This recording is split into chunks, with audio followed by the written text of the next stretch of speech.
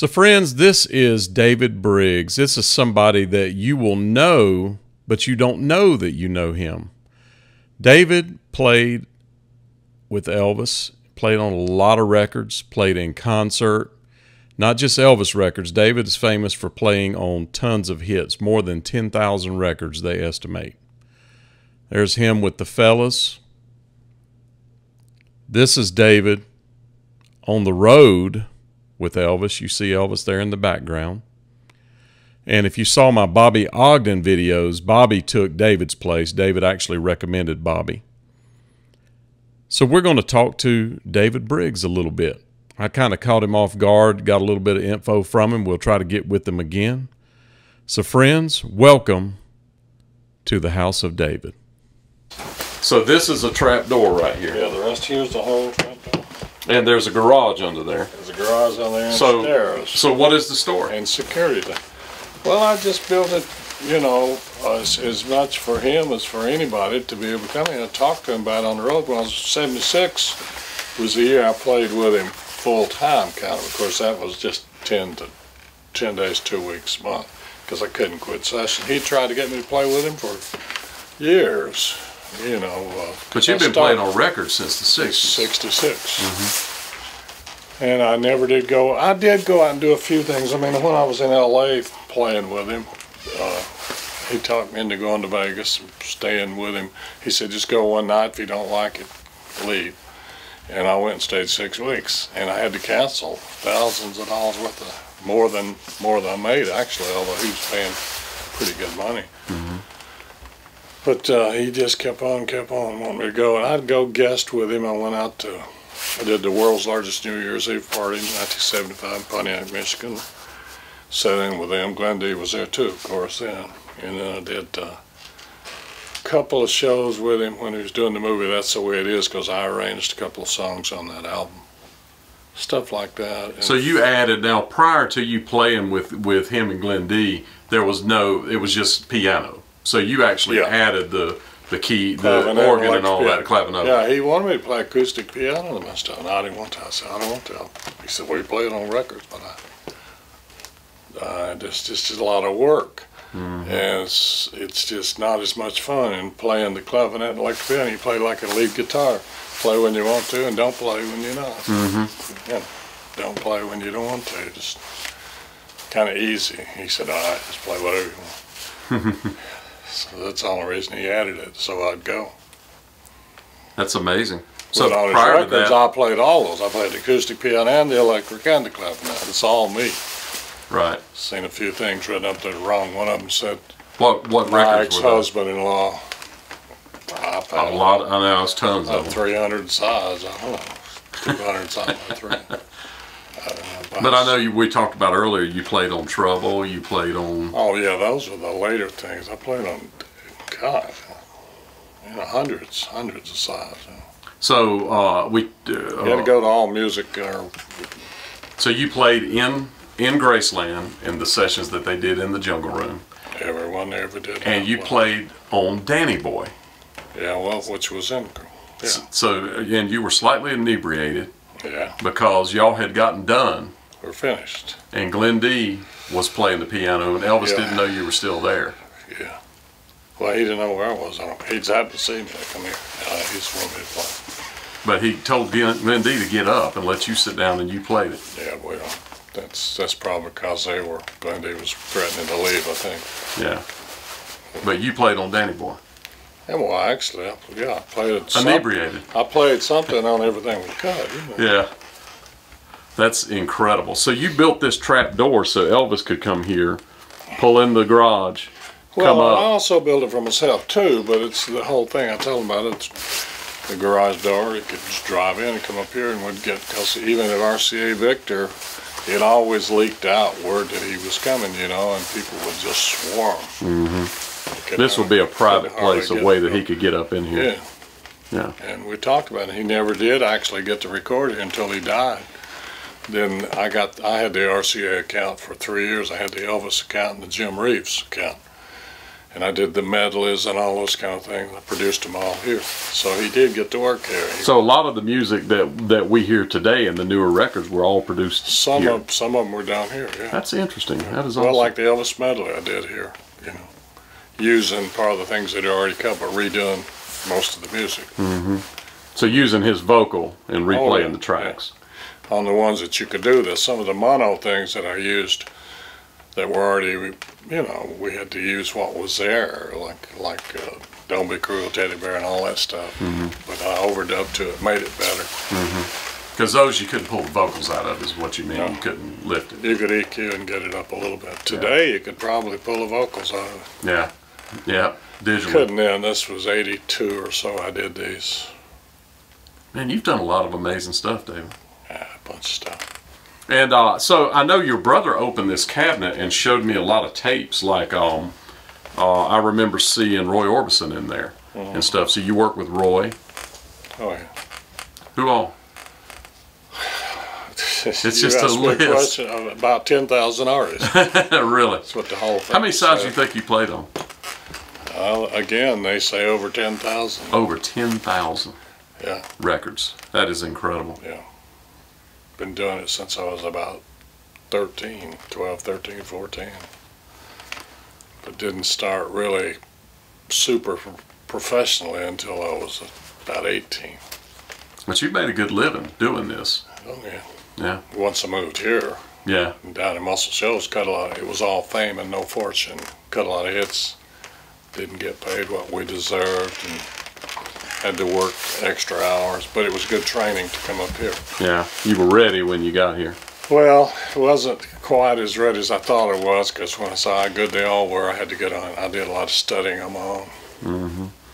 Well, that's true now. When you come here, the best of the best come here. Yeah, the competition, especially the instrument I play, you had Floyd, Kramer, and Pig, two of the best in the world. Yeah.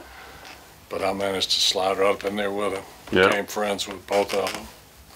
When Floyd Kramer died, he was using me as his leader, and he was producing. And I'd use Pig with me. So all three of us working together. That's amazing. Yeah, that was like a dream for me. So what was it like? Let's go back to the Jungle Room. I know you said that they moved a lot of players around, but basically you and Ronnie played on every track.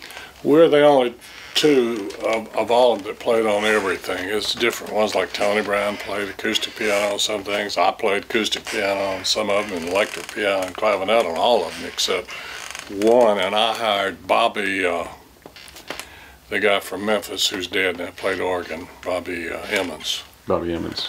He's another great player to play on that. And when I was played with Chip's Moment over at American Sound. When I was playing acoustic piano, I got him to come in and play the electric.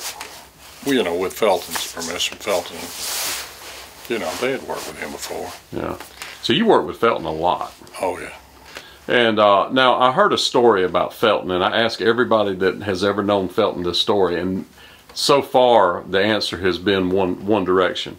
There's a story that Felton carried a snake around in a bag, a pet snake. Do you know anything about that? Well, no, he had that snake in his office when he first started work for RCA. He was head of ABC Records here. Okay. And he got offered the job because he was a big Elvis fan. In fact, he was an Elvis imitator. He used to do Elvis impressions. And he was the biggest fan of Elvis that there could be. He even had a somebody he produced that sounded like Elvis, early '60s. He probably did. Yeah. After we'd done a lot of There's stuff. some records he produced. But anyway, he had a cougar, I think. He had a couple of cats, you know, wild cats, and snakes in his office. He was down there, but Chet, I know Chet was afraid to go in there. He wouldn't go in Felton's office because it's snakes and cats. A big cat would jump on you, but they were friendly, you know. It'd scare you when you first did it, and then you got used to it. Felton always loved animals, wild animals, you know. Wow. So the story's true. You see, everybody I've asked so far goes, no, well, I never saw him carry a snake around, but he may have carried it somewhere. But they were so big, they were big, like pythons. But you know for a fact he had one in his office. Oh, yeah. Kept one in there all the time. Big ones. They were big pythons. You couldn't get them in a sack. Wow. So I don't know about that. I never heard that story. But, I mean, just him having a snake is an incredible story snake. He loved exotic pets. And I can't remember what kind of cats they were, bobcats or panthers or something, you know, they were exotic animals. Amazing. So you played on the road. Now, most of my watchers saw Bobby Ogden. This is David Briggs that played before Bobby Ogden. In fact, you're the one that recommended Bobby for that job when you quit. Yeah. And prior to that, though, you played on the road, and you were generally with Tony Brown most of the time when you were playing. Well, and Shane. And then Shane. And you got Shane his job. Glenn D was playing when I first started playing that year. So the year was split up with Glenn D and Tony, and then Shane playing the one. Because Glenn D was already going out and doing stuff with Emmy Lou and different, I don't know who else he was working with. Emmy Lou mainly, I think. What other memories do you have? Anything in particular? I know you said that that one time you finally set up in the racquetball court. And what was the sound like in the racquetball court? I can't imagine it sounded good in there because it had to bounce like crazy. It didn't matter. It was just big enough to put the instruments in to rehearse. If we had to, like I said, I only did it one time. But Elvis did show up, but didn't play long. That's when Shane and Larry London were playing. You were trying to work them in the band. Well, just they were hired for that tour. Right. And had to, they had to rehearse and learn some of the songs. They didn't get to hear many. With Elvis, he only did a couple and he left because he said, "Sounds great." And he left, and they almost had a heart attack. Because they thought they were really going to practice. Then whoever was left there, I don't remember who all left, probably James and I mostly, because the other guys were in L.A. and places like that. They wouldn't have been hanging out there for that. We tried to show him what songs we thought he might do, but that's impossible. You could show him 1,000 songs and you might not. Because you said he did not go by a list, period. Well, he always had a list, but he didn't stick to it. That didn't mean anything. Some nights he might. I mean, I played, even just in that one year and a few of the other times I played Vegas, I mean, I played, God, I don't know how many shows, a lot, because we in Vegas, we used to do 2 shows a night for 6 weeks. That's a long time. That is a lot. So, and they would do request shows there, where they would put that champagne thing out there, and people would drop songs in it. Well, but people would yell at him from the audience. He'd hear him, and he'd try to do it. And it may not even be his song. Yeah, it didn't matter what it was, really. I mean, he could sing anything. I mean, he invited people up on the stage, Elvis imitators. He'd say, "Come on, let's see what you sound like." He'd go in here, sit down on the stage. Watch him, he'd look over at whoever, he was close to me all the time because the piano was there. And he'd look around and say, "Is that what I sound like?" I said, "Yeah." Would he really? He had one guy who was really good. He was about as good as Elvis. Do you remember who that was? No, I don't know. We had dozens of them out there, and Elvis was just swinging the mic. But I guess when he said, "Is that what I sound like?" I said, "Yeah, that's." I was the closest one to it. Because see, that just seems. I started to say only better because we cut him up and put him. Yeah. Kidding with him, he didn't care. That is interesting. So you got any other stories you can think of? And I know I've kind of put you on the spot today, and I don't mean to do that. I can come back anytime. But I'd have to just think about it. There's so many. Yeah, I know you got a lot of stories. Most of them I can't tell.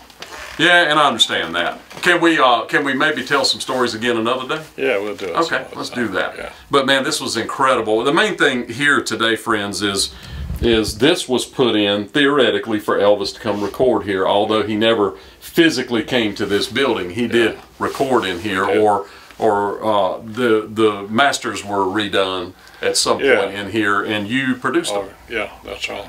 Also Jim Reeves stuff. Jim Reeves medley, same thing. That's how I got the Elvis thing. We had a hit medley with Jim Reeves, and RCA said they first asked Owen Bradley to do it because we had done, and I was leader and arranger on for Owen Bradley, Patsy Cline, and Jim Reeves, and we put them together and got them in the same key, which was hard to do, but you could do it back then with a couple of little outboard pieces of gear. And they had a hit singing together, duet, and so they came back to us and said, they told Owen, "We love what you did. Could you do this with Jim Reeves?" He said, "I don't want to do it." He said, "Get David Briggs." He did most of it anyway, because I was the leader and helped him put it together and put strings on over it and all this kind of stuff. So he's the reason I got the Jim Reeves thing, and then I did it and it was a hit. And then RCA said, well, could you do that with Elvis? I said, of course, I could probably do it better than anybody who was still alive, you know, because I knew all the songs. I'd been a fan to his, whatever, worked with him. So that's how that happened. That's pretty cool. I did the Elvis account for about 3 years, and I hired Tony Brown to co-produce another album with me called I Was the One, because they had the Stray Cats came out and they had a thing on the cover of Time magazine that said they're the ones that started rockabilly. I said, no, they're not. It's Carl Perkins and Elvis Presley. So I said, I got an idea. I went to Joe Glunny, called the album I Was the One. Picture of Elvis on it. We'd do rockabilly tunes to show what he was doing 30 years before you ever heard of the Stray Cats. Exactly. Yeah, Stray Cats came out because of Elvis. Yeah. Yeah. A lot of people did. Yeah. So we called that album I Was the One. I got Tony to help me with it.